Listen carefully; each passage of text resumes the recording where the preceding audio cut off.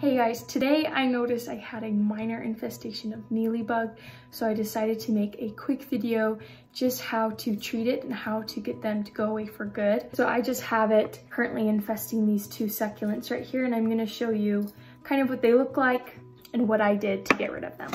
Also, if you find this video helpful, be sure to give it a thumbs up. That helps other people find it, and it's totally free to do. And if you want to subscribe, I'm always trying to come out with new content for houseplant owners like yourself. So here are those plants in question that have Mealybug on them. They've been sitting here honestly for months with this stuff on them. It kind of looks like this white cottony mass.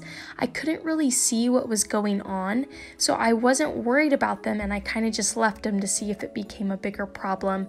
And it didn't, but I decided to grab my macro lens, and this is a close look up of what was growing on my succulents.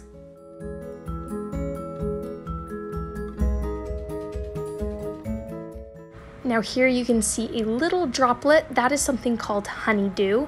It's actually the excrement, or the poo, if you will, of the mealybug, and it's very sticky, so it can leave a mess all over your plant. If you have a severe infestation, you will notice that your plant can be very sticky on top of having these white cottony masses. So because I was curious as to what exactly was going on here, I grabbed a toothpick and I pulled off what I could. Now this is something you don't have to do. You can go straight to using a pesticide, but I just wanted to show how grabby this webbing can be of the mealybug. I pulled off what I could, and then I used a pesticide treatment, which I will show you later. But as I was pulling this off, I was able to get a good look of the webbing of the mealybug, and then also the mealybug itself, which I will show in just a second. Now here is that little guy that's causing all the trouble for you. These guys feed on the sap of your plant. That is how they grow and thrive, and that's why they damage your plants. When I first saw him zoomed in, I was really surprised by its color. I thought all of them were white and kind of hairy looking, but it turns out there is a multitude of colors and different types of mealybug. I think mine is this one down here on the bottom that's more brown. Nevertheless, he is still the same as his other friends, and he sucks out the sap out of my plants, especially that new growth. And to get rid of them, I will show you in just a second that you can apply a pesticide as well as removing them manually. I promise I'm almost done with these gross close-ups, but here are the mealybug babies. I honestly couldn't even tell what they were, except they were a little brown mass.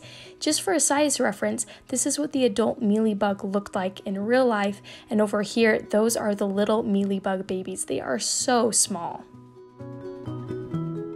Now here are my plants after I've removed all the mealybug that I could. It was rather gross, a lot of them just smushed onto my paper towel.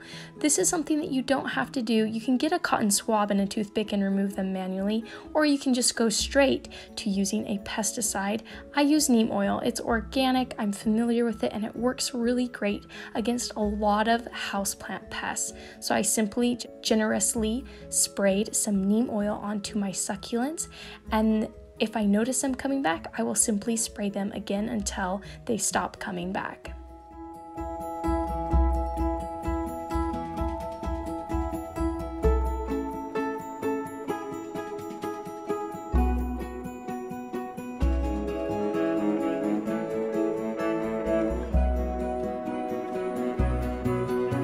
So we have our finished ones that we've been treating, and hopefully after what I've done, the infestation doesn't come back. I'm gonna be continually treating it with neem oil to make sure that that doesn't happen, and I'll keep a close eye on it.